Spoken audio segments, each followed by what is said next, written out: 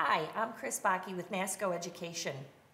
I'm so lucky because we get to work with teachers on lesson plans and developing lesson plans in the classroom. And it's just always a great experience. This particular lesson plan by Nicole Elizabeth Roth from New Jersey is based on Monet's Japanese Footbridge. And so with all of our lesson plans, the teachers don't claim original authorship. They just say, hey, here's a lesson plan that I have developed for the class on this subject, and here's the materials and the instructions that I used. We know that there's lots of ideas out there, and people develop them and come up with their own ideas. And we want you to do the same.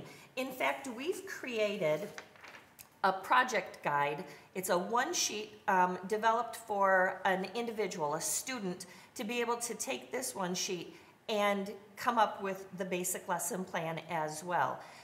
This was developed for elementary students, grades 1 through 4, so it's going to be a very simplistic version of Monet's Footbridge, and I'll show you the quick steps. So you start with sketching your bridge.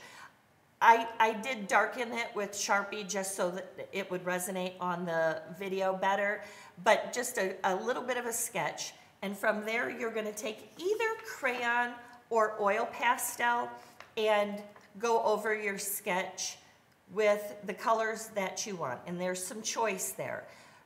You'll be able to put in a vertical background of your your sky and what the background that you want it to be. And in this case, I used blues and yellows to give sort of that Monet-ish kind of look.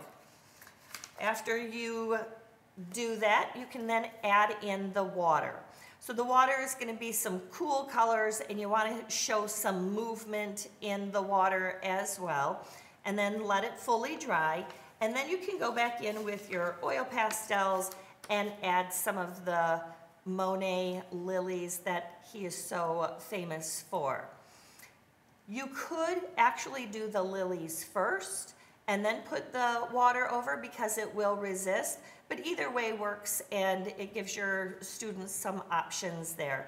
We hope that you will take a look at all of the lesson plans that are available at nascoeducation.com and on our K to Career Resource Center called Nasco Educate, and enjoy.